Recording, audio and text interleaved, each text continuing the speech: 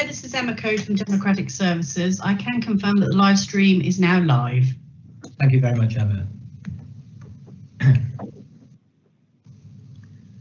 Okay, good afternoon everyone and welcome to this virtual meeting of the Cornwall Local Pension Board. For any members of the public watching today, I'm Mark Spilsbury and I am the chair of the board. Before considering today's business, I will outline the protocols for the meeting, which is being live streamed to the public via Microsoft Teams and is also being recorded. When members of the board are speaking, they may choose to use their video. If the council's live stream fails during the meeting and we cannot share the proceedings, I will adjourn the meeting so that access can be restored. If the issue cannot be resolved, I will halt the meeting and the remaining business will be conducted at a future date. If a board member experiences a technical issue, I will also adjourn the meeting for a short period whilst efforts are made to try and re-establish their connection. And can I ask board members who wish to speak on an item or propose or second a motion to indicate by placing an X in the chat box or by raising your hand, sorry, which I'll be monitoring during the meeting. However, if I miss this, please just ask to speak. Where appropriate, the vote will be taken by roll call and the result will be announced by the Democratic officer. When we reach the confidential matters on the agenda, the press and the public will be excluded from the meeting, hence the live stream will then cease at that point. At this point, board members will be required in turn to confirm and declare that there are no other persons present who are not entitled to either hear or consider the matter. Where a board member has declared a non-registerable interest, a disclosable pecuniary interest, or an interest by virtue of any trade union membership in a matter, they must leave the virtual meeting, their departure will be confirmed, and they will be invited to rejoin the meeting at an appropriate time. Finally, to confirm again, the procedures for today's meeting is that board members who wish to speak will raise their hand and voting will be by roll call. Okay, before we start today's business, the Democratic officer will ask board members to confirm that they are present and to state their role at the meeting, i.e. chairman, employee representative or employer representative or officer. So I will now pass over to Emma Code, the Democratic officer. Thank you, Chair. I'll now call your name. Please can you confirm your name and your role? Emma Coombe. Hello, yes, I'm Emma Coombe and I'm an employer representative. Thank you. Peter Rugg. Yes, Peter Rugg and I'm employee representative. Thank you. Ian Smart. Yeah, good afternoon. Ian Smart, employer representative. Mark Spilsbury. Yes, Mark Spilsbury, chairman of the board. Thank you. And Amanda Trowell. Hi, Amanda Trowell. I'm an employee representative. Thank you. I can confirm that the following officers are also present from the pensions team: Sean Johns, Matthew Allen, Matthew Davis, Melissa Kelly, James Poole and Teresa Elkington. Thank you, Chairman. Thank you, Emma. So we'll now start with the agenda for the meeting and agenda item 1, which is apologies for absence. Emma, do we have any apologies, please? Thank you, Chairman. I have apologies today from Katie Dalsgaard and from Nigel Carr. Thank you very much. In terms of Nigel Carr, I have an announcement to make that Nigel is stepping down from the board due to pressure of work. He's been on the board since it was established over 4 years ago, so right from the outset, and therefore I'd like to thank Nigel for all the input he's had over many years. And I confirm now that steps will be taken by the officers to appoint a new employer representative to the board for future meetings. So moving on to item 2, declarations of interest. Do any board members have any new declarations that they wish to make? No one has indicated, so I assume there's no new declarations of interest. Agenda item 3, minutes of the previous meeting held on the 19th of November 2020. And the recommendation on this item is that the minutes of the meeting of the Cornwall Pension Fund Local Pension Board held on the 19th of November 2020 were correctly recorded and that they can be signed by the chairman. Can I please ask for a member of the board to propose and another member to second those by raising their hands, please?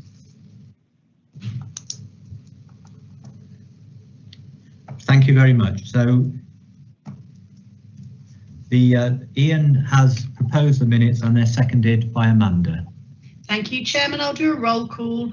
If you could indicate whether you're for, against or abstaining for the motion to approve the minutes. Emma Coombe. I'm for, thank you. Thank you. Peter Rugg. For. Ian Smart. For. Mark Spilsbury. For. Amanda Trowell. For. Thank you, Chairman. I can confirm that's a unanimous vote to approve the minutes. Thank you very much, Emma. Moving on then to agenda item 4, the Cornwall Pension Fund Local Pension Board business update. And I'll now pass over to Matt Davis, the Assistant Pensions Benefits Manager, to present this paper. So over to you, Matt. Okay, thank you, Mark. The usual things from me, really starting with the update from the last Southwest Area Pension Officers Group meeting. We went through a number of items that were relevant to the board, starting with, at that time, the exit cap that was coming in, which has now subsequently been removed. So it's quite a lot of work done by the team there to try and bring that in, which unfortunately was not required now. Next update was from the LGA and the Scheme Advisory Board, and it was just really some points that they picked up in their last meeting to try and help funds to maintain a reasonable effectiveness during COVID, which was that they try and correspond more between each other by email. They also discussed the annual report, which has been published and contained no real surprises. An acknowledgement that many LPB meetings were now being held virtually, and that only a few had been cancelled during the start of the COVID pandemic. And again, a little bit here about the cost cap, that is now being brought back in, subject to McLeod now being implemented by funds. Next, there was an update from the technical group, which was covered the pensions dashboard and a challenge that has been made over the lack of a death grant that's payable if a member dies over the age of 75. The next thing that was discussed was McLeod. Now, obviously, this is a huge piece of work that's coming to us in the near future, which is going to involve us comparing final salary benefits and care benefits during the remedy period, which is up to 2022. And obviously, there's a lot of work for us to look at correcting those records and identifying those records. Next item that was discussed was refunding pension contributions for post-2014 leavers. Now, as the regulations stand, we must pay those refunds within 5 years of date of leaving. And that, for a lot of funds, is proving very difficult because we can't trace those members, so we've got no bank accounts to pay it to. Cornwall have currently got over 100 refunds that are which are effectively breaching the regulations because we've got no way of paying them, and that'll continue to accumulate as we move on. And what funds were hoping to do was to lobby MHCLG to get the regulations changed so that that 5-year deadline is no longer there. And the last thing we discussed at SWAPOG was the future chair, and that's now moving to Peninsula Pensions, who are taking over for 2021, which is Devon. So any questions on that at all? Doesn't appear so. No questions, Matt. Okay. GMP reconciliation, no real change on that at the moment. Obviously, COVID has pretty much sidelined this project for us, and we are still waiting for the HMRC to submit their final data cut to us, so we can't really move forward with that one at the moment. Next item is the key performance indicators for the last quarter, which would be October to December. They're there on page 12. Is there any questions at all regarding the figures in those reports? Yeah, could I raise one in terms of the death grants? Mm-hmm. Could you just remind the committee when the clock starts ticking with regard to death grants in terms of the 10 days, but also how the performance has gone up so incredibly from 16% to 86%? Right, okay. The clock starts ticking when we're notified of the death, and that's when the task is created on the Altair pension system. The reason it was so low during the quarter, July to September, but such a high number of cases were completed, was we did a bit of housekeeping and we actually cleared down some old tasks that were outstanding. So that skewed the performance and the number of cases that we completed. Okay, that's fine. Also, during that period, July to September, we were deep in the midst of year end, which is why the overall numbers are much higher in the last quarter than they were in the quarter July to September. Okay, thank you for that. Any other questions from members of the board on the table on page 12? No. No, okay. Okay. So next item is the work plan. The only item on there for administration was a review of the data quality from employers. Now, we have had a look at this in the meantime, although I said the report wouldn't be available for this meeting. The numbers have increased quite dramatically over last year, and we have picked up a much higher number of corrections to be made. That's probably for a number of reasons. We were unable to complete a data quality review in August, and also obviously employers and us have been under extreme pressure over the last few months with COVID, and I think therefore some notifications have just been missed.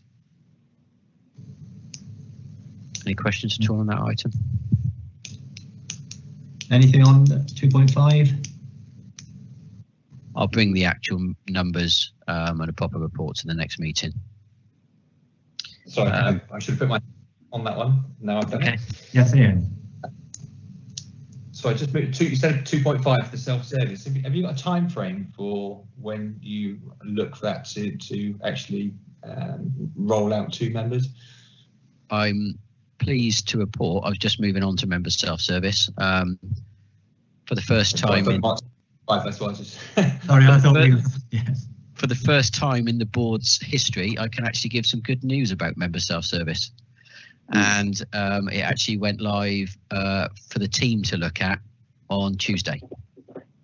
So that's now up and running. We're hopefully getting the training next week. So then we'll do our own UAT within the team. So user acceptance testing during the for the team next week, and get all our training done. Theoretically, I think we could be giving this out to some small employers to look at within a couple of months. Okay, so good. Thank you. So you would anticipate that by our next meeting, some of the smaller employers may be started to trial.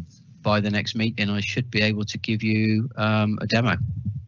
Oh, okay, that'd be good. A number of the team have been in and used it, completed some. Obviously, we're only using it in our test environment at the moment, but they've been able to update their personal details on the test system.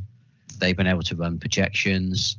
There's some local customization that we need to do. We need to add our branding to it. We need to turn off some estimates because we wouldn't want employees to be able to run redundancy calculations, for example, or ill health estimates. So we'll be turning those options off. Other than those customizations, we're pretty much providing everything goes to plan with the user acceptance test and ready to go. So we would hope to announce the availability of this in the annual benefit statements later in the year.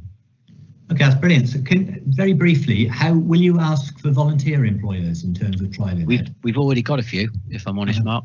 Yeah, we've had a few, mainly the employers that are represented on the boards and the committees that have come forward. But yeah, we'll look at, I would think, some small departments within the council that we could ask to try it first.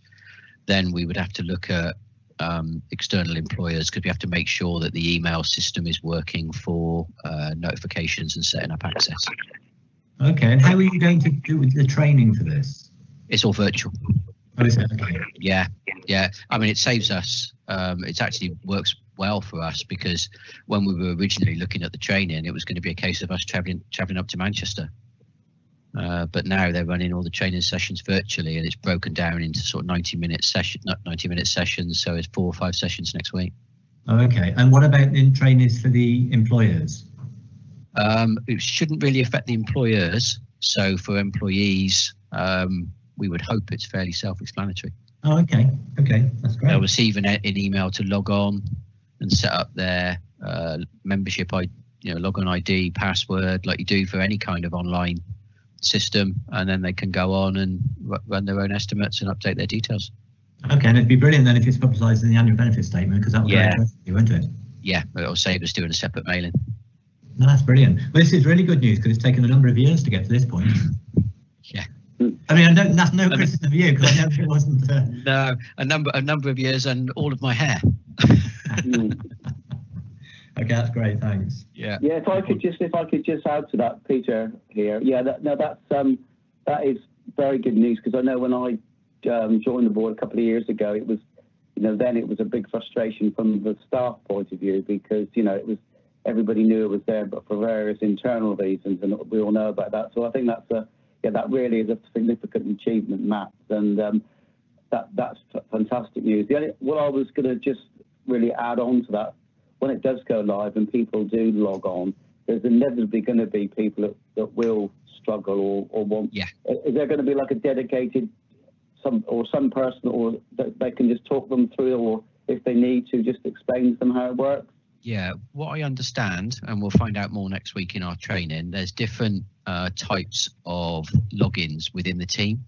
So obviously there's going to be people that have administration rights that we can go in and we can change our branding, change our what estimates are available, that kind of thing.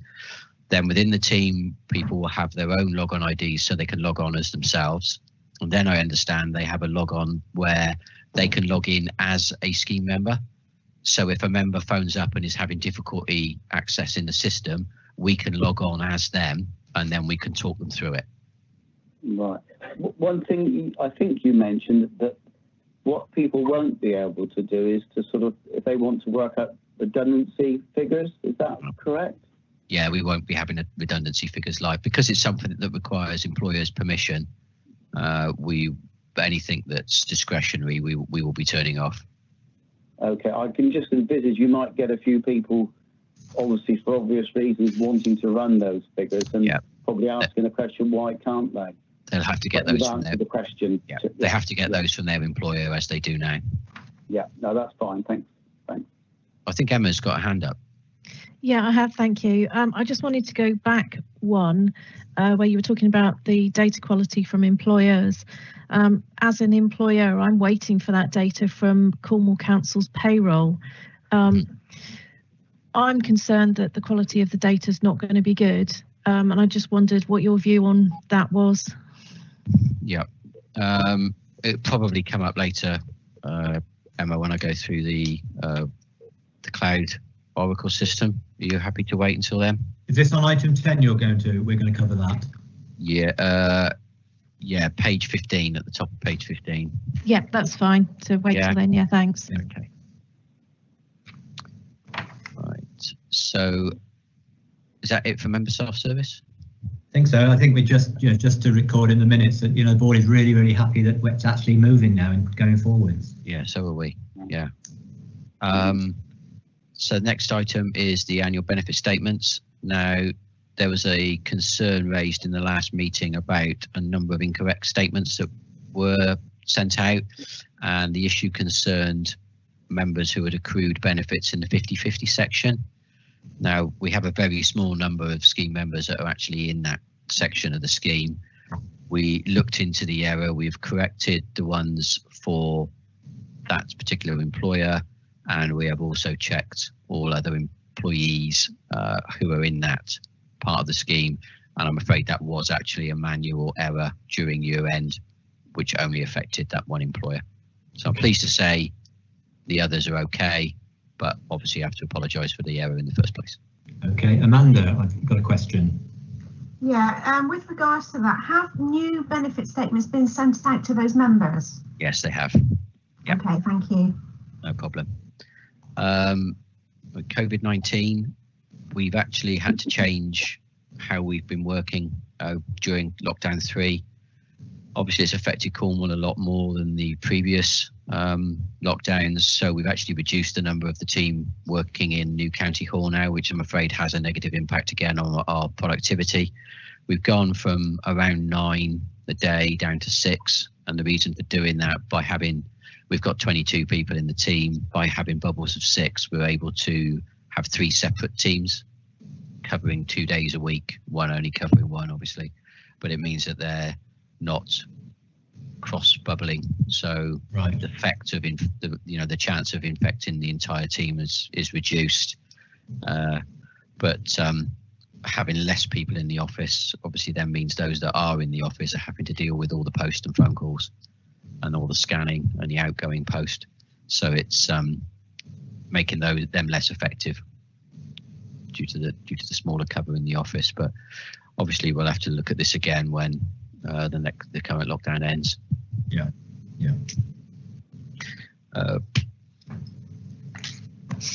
Right, moving on then to Oracle Cloud. We are still having difficulty on the benefit side obtaining information from the system. The report that we use for pensionable pay has had to be looked at again because it wasn't correct. It was picking up incorrect elements of pay that weren't pensionable. We have tested and implemented a new version which the team are continuing to check very closely, but it does mean we are working slower because we're having to reassure ourselves that those reports are correct. We have also recently learned that the year-end report hasn't been written yet. So that's the report that goes out to Cornwall Council employers so that they can reassure themselves that the year-end information is correct. Obviously that needs to be done during April, because it can't be run until the 1st and we need the data by the 30th. And we have had, just in the last couple of days, reassurance that that is being worked on as a priority. But obviously we are on the 4th of March. So, I mean, clearly you've been flagging up problems with this system, the impact on the pensions function for some time. I mean, are you satisfied that within the available resources, the county council is prioritising the needs of the pension fund adequately? I think they have an awful lot of work on, Mark. And I think they're doing what they can. Okay. I mean, this is going to be flagged up to the committee next week as well, I take it, because I mean, this is a significant concern to the board, I'm sure. Yeah, it is, because obviously we missed the annual benefit statement deadline last year. We don't want to miss it again 2 years on the trot. And this affects around 30 employers that are paid on the council's payroll system. And this report needs to be ready by then so that they can reassure themselves that and sign off that year-end data. Very roughly, what proportion of the membership is that? Those, I just take it, its biggest employers. Yeah, it is. It will be, I don't know, Matt Allen might have a better idea, but well over half. Yeah. As one of those employers, I was aware of this, so I did email the payroll team and asked for their asked them to confirm that this information would be available, and they just came back and said, yes, we're doing it. So okay. They're not even telling employers that there's an issue, which is a bit of a worry, I think. Okay. Mark, can I just mention, I mean, just to give you an indication, there are, I think it's around about 30 odd employers that are on Cornwall Council's payroll. Against 150 odd that aren't classed as it. So it's going to impact quite a number of employers if the year-end report isn't done in time, and also will impact on getting our annual benefit statements out by the statutory deadline. Yeah, I mean, it's going to have, I mean, if it's over 50%, it's going to have a major impact, isn't it? I mean, probably 60%, I would have thought, but yeah. Okay, so what's going to the next pension committee on this? It will be a verbal update depending on, well, they'll hear what you've heard, and then we'll have to update them on any progress we're aware of by next week. Okay. I mean, I think the pension committee need to be made aware, and I'm sure you will make them aware, that this could involve input from the pensions regulator if you miss them again. Yeah, it could.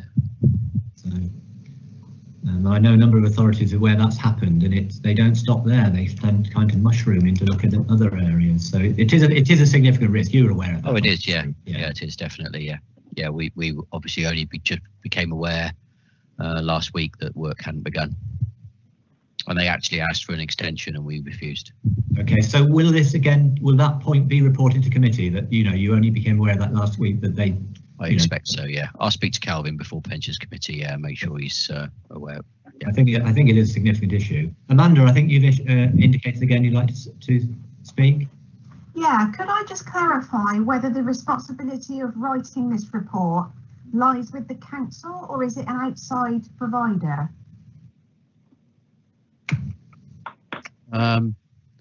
It will be the council, but I suspect it's their responsibility, but the work itself will be done by contractors. Right, okay. Are they in any position to put on any financial penalty pressure to ensure that it's done on time? I don't know. Okay, thank you. It's a question for the council, really. Okay.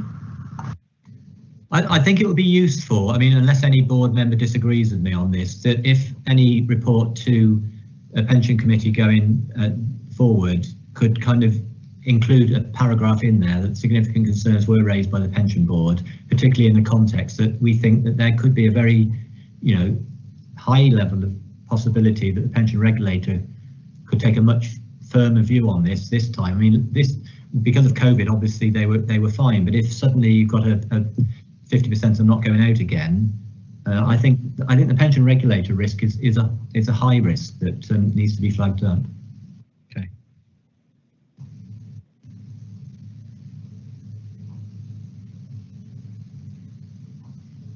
I take it nobody on the board's doesn't agree with that, do they?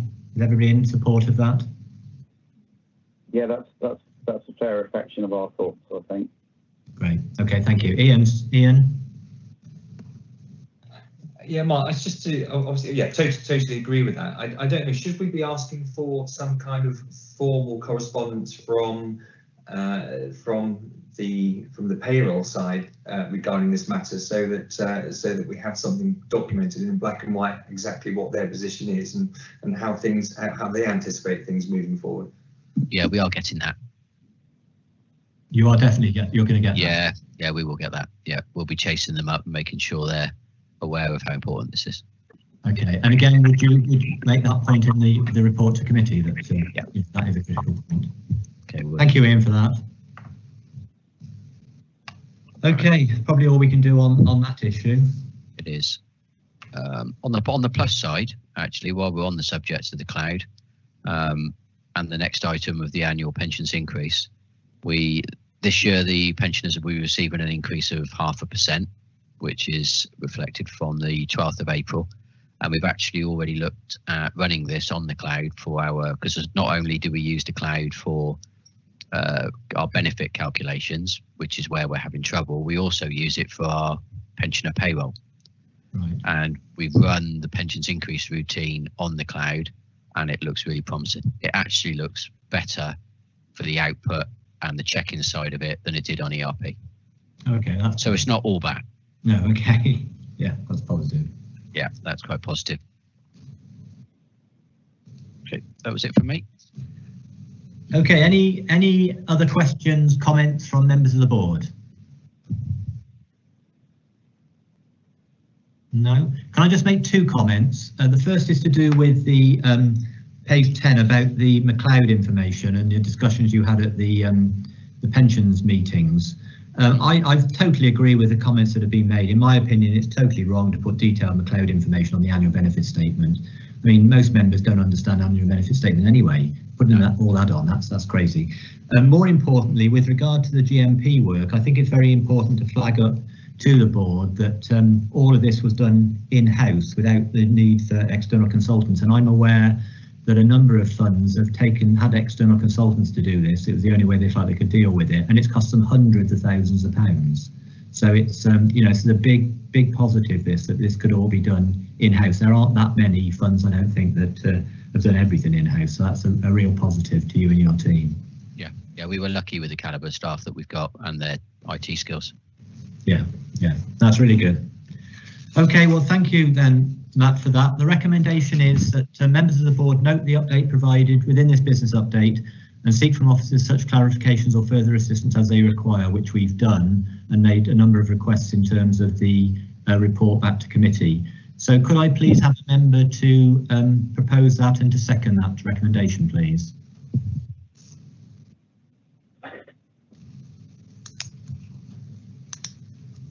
So that's proposed by Emma and seconded by Peter. Yeah. Thank you very much. Could we go to the vote, please, Emma? Yes, thank you, Chair. I'll do a roll call if you could indicate whether you're for, against or abstaining. Emma Coombe. I'm for, thank you. Peter Rugg. For. Ian Smart. For. Mark Spilsbury. For. Amanda Trowell. For. Thank you, Chairman. I can confirm that motion has been carried unanimously. Thank you very much, Emma. Just before we move off that item, I noticed that we've got the work plan for 2021. Could an officer just update the board on when we'll get the work plan for 21-22? Yeah, sure, Mark, I'll do that. Thank you. What we're doing at the minute is we're in the process of reviewing it. We've got the business plan, which is going to committee next week, and obviously dependent on whether any of the items change from that will kind of depend on whether we need to change the pension board work plan anymore. So following that, what we'll do is we'll send a draft to yourself as the chair, okay. And if you're comfortable with it, we'll send it out to the rest of the board for comment, and then hopefully that will be the version which you will see at the next pension board meeting. Excellent, that's brilliant, thanks very much. Okay, then moving on to agenda item 5, the Cornwall Pension Fund Local Pension Board member training update, and I'll pass over to Matt Allen, the Employer Liaison Officer, to present this report. So over to you, Matt. Thanks, Mark.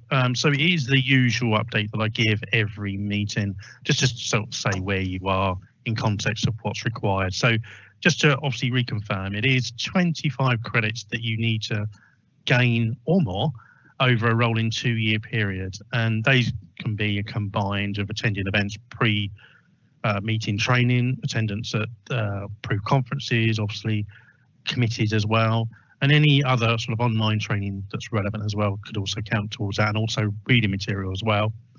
Just to sort of highlight, and if you've got the pages in front of you, it's really going to start at page 27, which is looking at the crux of where we are at.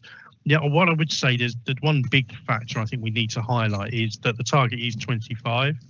And with the movements that we've had from the last meeting to this meeting, it means that, unfortunately, because of the credits that have been lost, we've got no one on green, which means no one's actually achieved the 90% or more towards the 25 credits. However, on the other side, what I would say are the newer board members that have joined are gradually, as expected, increasing their credits, and they are increasing mainly because, as we've said from the outset, it takes a while to boost those credits, but also from our perspective, we don't want people hitting 25 credits within the first month of joining the board, so because you'll have to do it again in 2 years' time.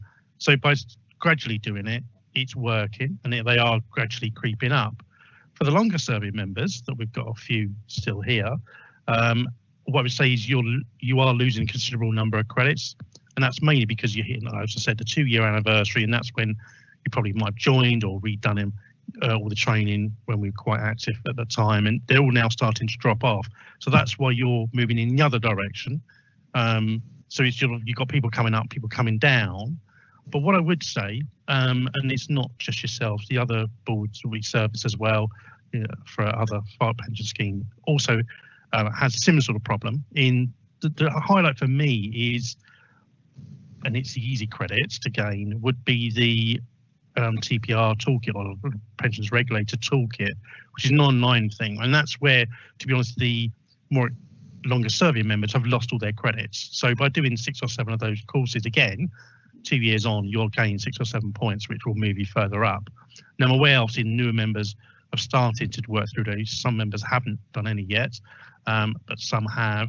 And what I would say, I think it was probably now a couple of months ago, maybe less than that, I sent out an email about a new one that was been introduced, and I know a few of you have already done that, which is pension scams. That's a fairly new one. So what I would say to you, the bottom line is, obviously we've had training prior to the meeting today, so that will obviously count for those that attended. But if you can, I would say between now and the next meeting, it'll be really great if some of you, or if not all of you, were able to, if you haven't already done so, complete some of the TPR toolkit. That'll give you a few more points and push you nearer to that 25 credits, which is obviously where we need to be going, hopefully, in a rolling 2 years' time. Okay. A bit further down. Sorry, can I just stop you there? I know you haven't finished yet, Matt. Yeah, I'll just call in Ian, who wants to make a comment or ask a question. Sure. Yes, Ian. Yeah, sorry, Matt, just a quick one. I completed a number of the TPR toolkit courses towards the end of last year, but none of those seem to be within this report. Let me have a look. So I have the latest details I've got from you. You may well have done, but you may not have sent them to me, because the last ones I've got are 2017, October 2018. I've got a couple as well. The only one that you're actually showing at the moment is, sorry, two are active, are investment in the DB scheme, and the one I think you're probably thinking about was December last year, which was a pension scam one. So you've done that new one, but all the others have all sort of lapsed in those 2 years. So currently for you, we've only got 2 holding. Now, if obviously you've done those, if you can just let me have the details of when you completed them, obviously I'll add them in for the next report. But looking at your record, it's the prior to the 2 active ones. The most recent one prior to that was October 2018. If that helps. I'm just looking to see where the 2020 courses I completed aren't showing, are they? Is that right? Or no, well, I've only got 2 for 2020. That was on the 2nd of December. That was the investment in the DB scheme, and then also the pension scams, which is on the day before. So that's 1st of December. They're the only 2 I'm holding for you for last year. In fact, the whole of last year. So if you have done them, just let me know, and no problem. I'll add them again for you. Okay, no problem. Thank you. If I think I've got Peter now. That's all right, Mark. Peter here. Peter, I tried to go on to the scam one, and for some reason there was it wouldn't let me. It was an issue with it. I could go on to any of the other training sessions. That one, I don't know why. If it was just there has been any glitches with it, or it's just my system. Yeah, it may. Well, having said that, Peter, you're not the only one that's mentioned that to me. In that. I think it was probably about 5-6 weeks ago, there was an issue with the TPR toolkit where people had to re-log in again or reset up an account, and it was sort of in a loop going round and round in circles. I think they've resolved it, and probably, I would say probably Emma, obviously on panel B or board, will be able to advise, because I know you've done it recently, Emma. Was there an issue when you logged in? The only thing I had to do was allow pop-ups, so I had to go into my background settings and actually allow the pensions regulator site, or whatever it's called. I had to add that to my allow pop-ups through. Otherwise, no, I was stuck as well. Yeah, so it may well be that, Peter. Okay, fine. That's try that. If right. not, come back to me on. Yeah, no, I suspect it sounds like that's probably what it is. Yeah, the pop-up issue. Okay. All right. Ian, did you want to speak again? I'm not sure if your hand's left up from the previous one. Yeah, sorry, I've just left it up. I'll turn it off. That's fine, no problem. Okay, Matt, sorry. Yeah, I mean, that's literally it, really. And obviously, just to highlight, if you are sort of thinking about where you're going to gain or lose your credits, if you have a look on the lapsing credit, which is on the next section down, which is section 4.8 onwards, it sort of highlights which ones you've got coming up within the next year. Now, obviously, the newer members, such as Amanda, Katie, and Emma shouldn't really have any, and even Mark shouldn't have that many. He hasn't, so that's good. But everyone else will be able to see where their credits coming up. So if you see the TPR toolkit in there, I don't think there is any, but if they do see those lapsing, then obviously just go in again, and if you know they're going to be lapsing quite soon or within next year. But all in all, I mean, yes, we have got no one green, but I think I'm not overly concerned, but it's just to really highlight that you could just do the TPR toolkit, get those credits back up, or get them to where you need to be. I think we'd be fine. But yeah, that's it really from me, Mark. Okay, thank you for that. Any further questions from any members of the board? No. One quick one. Sorry, yeah. Emma. At what point do we turn amber? What number do we need to hit? Oh, well, that's a good question. I'm glad you asked that because I'm looking at that as we're speaking. And you go amber, he says, trying to find it quickly, on 60 to 89%. Don't ask me what percentage of 25 is. I'm not going to do that on top of my head. But as soon as you hit 60 to 89%, then you go amber. And it's 90%. 90%, I think he's around about 24, 25. That's when you go green. So anything below that is usually amber. But yeah, red. I mean, obviously for yourself, Emma, the one you completed notified me of this week isn't in this report. So that may well push you over anyway into amber. It's because the report's written so early to go through the governance process here. 4th of February, this report was written. So you've done it. Any training you've done since then obviously won't show on this report. But yeah, just to let you know, it's 60 to 89% of the 25. Okay, well, 60% of 25 is 15, so that's the. Let's aim for 15 at least. Thank you for that, but I'm also going to give you a hint that there's 6 or 7 points available in the TPR toolkit. That's all I'm going to say. Yeah, thanks, Matt. All right. Amanda. I was just going to say that 60% is 15. So that's fine. Thank you. Okay then, so no other questions. The recommendation is that members of the board, the members of the Cornwall Pension Fund Local Pension Board note the update provided within this report. Can I please have a proposer and a seconder?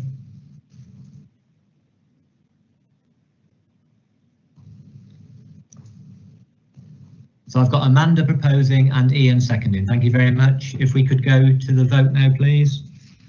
Thank you, Chair. I'll do a roll call vote. If you could indicate whether you're for, against or abstaining. Emma Coombe. For. Peter Rugg. For. Ian Smart. For. Mark Spilsbury. For. Amanda Trowell. For. Thank you, Chairman. I can confirm that the motion has been approved unanimously. Thank you very much, Emma. Moving on then to agenda item 6, the Pension Board governance update, and I'll pass over to Sean, the Pension Investment Manager. Thanks, Mark. I'll keep this one fairly brief and then open it up to questions. In terms of the risk register, it details on page 36 that the only risk added was ANC 12, which is to do with the impact of additional work due to the exit cap regulations.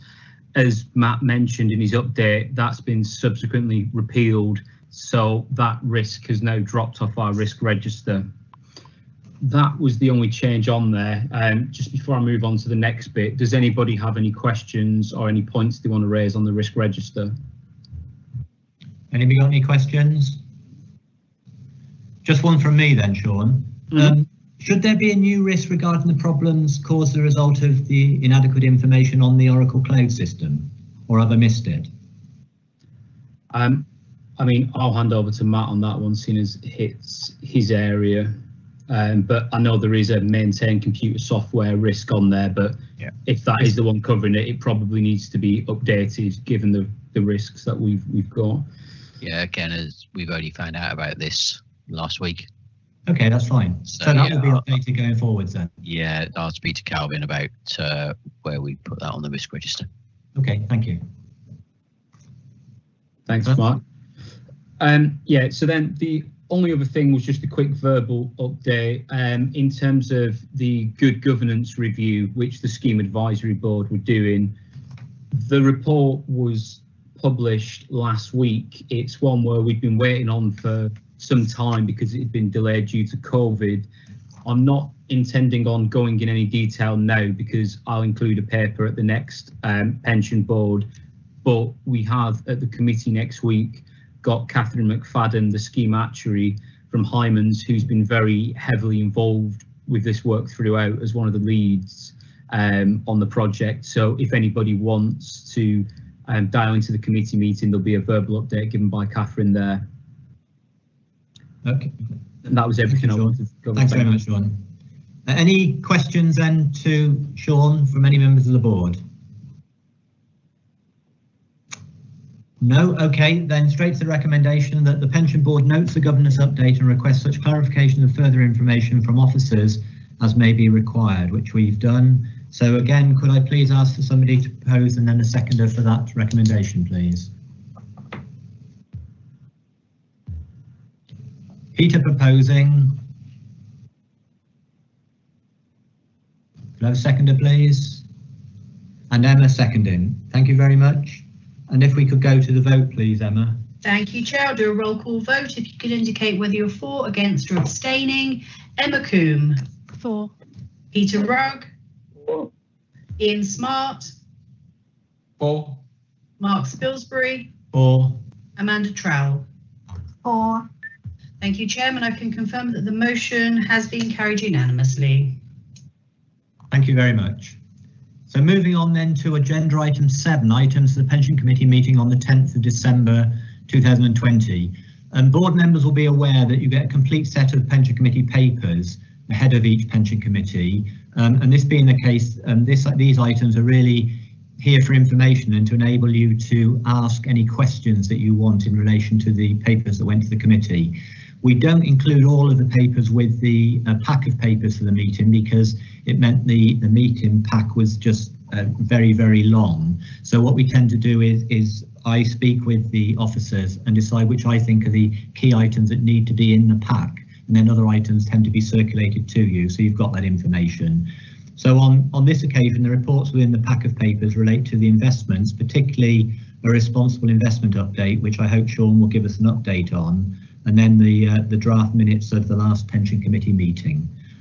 So Sean, can I pass over to you on this one? Yeah, sure thing. Thanks, Mark.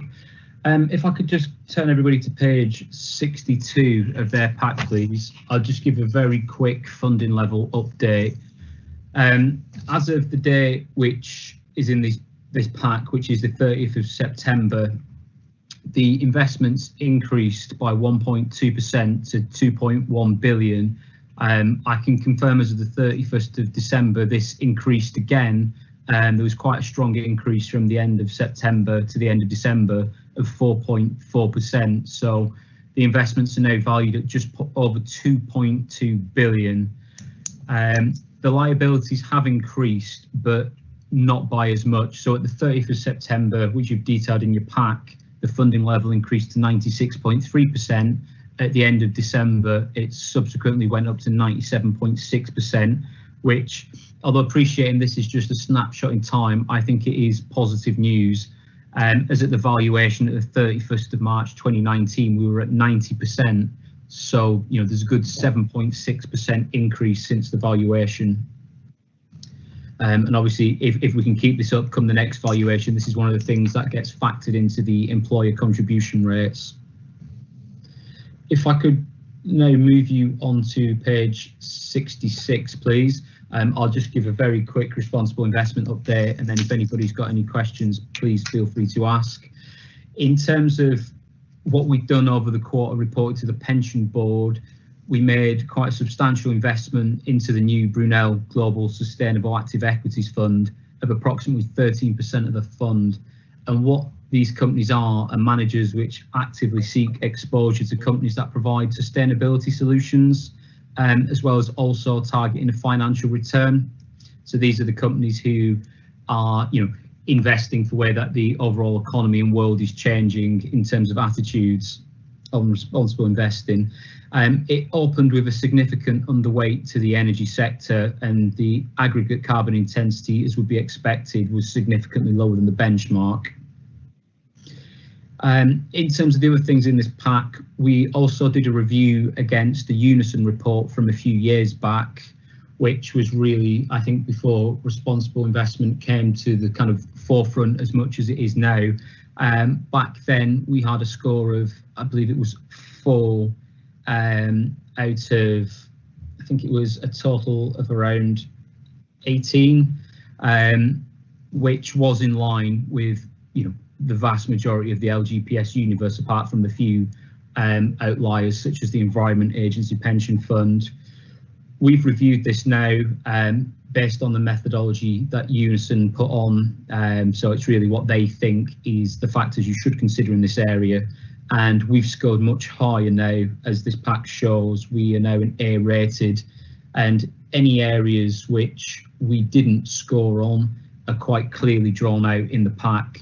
We also provided the evidence as to why we felt that we got the score for that as well. So this was at the request of some scheme members who had concern from this historic report. They'd seen that we weren't taking it as seriously as we were, so this was really in there and to evidence that we were, and to point out to people who were concerned where they could find out the additional information.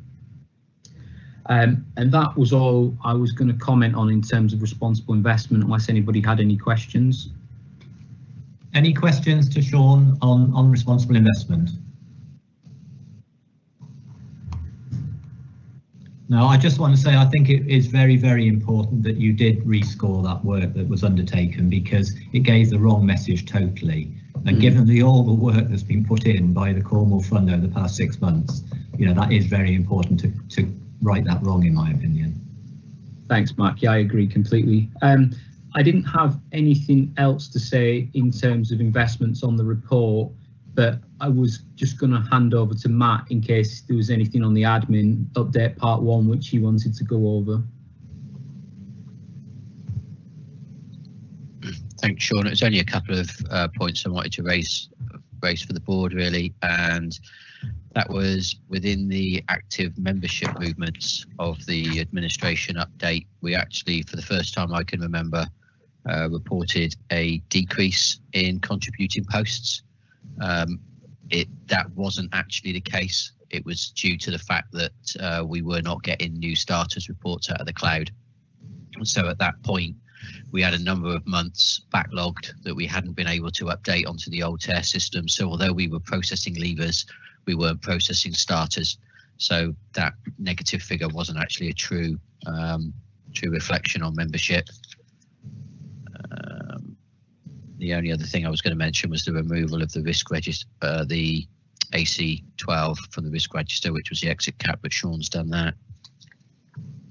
And the last thing was the data quality scores, which we reported to the committee. And as it was mentioned before on the work update, we have to provide the TPR with data scores on our data accuracy for common data, which is the data that's held for all scheme members, and conditional data, which is specific to the type of pension scheme and the type of member.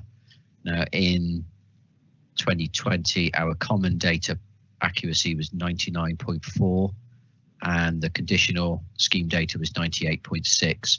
Both of those have gone up by 0.1% from 2019. Obviously, this is as at 2020, which was before the cloud came in, so it'll be interesting to see what the equivalent figures are in 2021.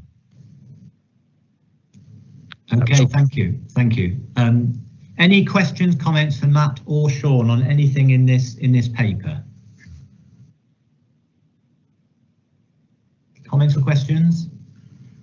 No? Okay, I think I've got to, I know it's old news now, but I do need to refer to page 67 and the awards that the funds have won. The LGPS Fund of the Year under 2.5 billion and being shortlisted for the best approach to sustainable investments. In my opinion, it's a fantastic achievement. It really shows, it reflects so well on the fund, the committee and all officers, and it shows the huge amount of work that's gone into, you know, improvements in this area and new initiatives, particularly in relation to responsible investment and governance. And, you know, I think the board as a whole really should congratulate all the officers for their endeavours with these areas that have contributed to that achievement, and especially Sean, who I know has worked tirelessly with regard to advancing some of these things, and again, particularly with responsible investment. So I hope all members will agree with me that, you know, we should congratulate the whole fund, but particularly officers on this achievement. Thanks, Mark. Yeah, very much second that, Mark. Very good work done. Okay, thank you then for that. And the recommendation is that the board notes the minutes items and the associated recommendations approved by the Pension Committee from the public part of the Pension Committee's meeting held on the 17th of September 2020. Can I have, can somebody propose propose that, please? And can I have a seconder? I don't think that date's right, actually. The last minutes of the pension committee. So that's proposed by Ian and seconded by Amanda. Thank you, Chair. I'll do a roll call. If you could indicate whether you're for, against or abstaining. Emma Coombe. For. Peter Rugg. For. Ian Smart. For. Mark Spilsbury. For. And Amanda Trowell. For. Thank you, Chairman. I can confirm that motion has been carried unanimously. Thank you very much, Emma. Moving on then to item 8, any business the chairman considers to be urgent. I confirm there are no urgent items. Right, agenda item 9, exclusion of press and public.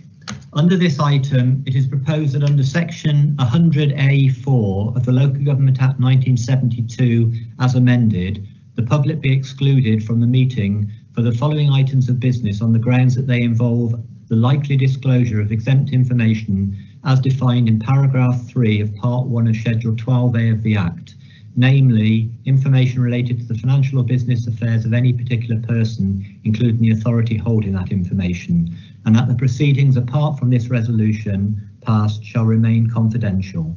Could I please ask for a proposer and a seconder for that motion?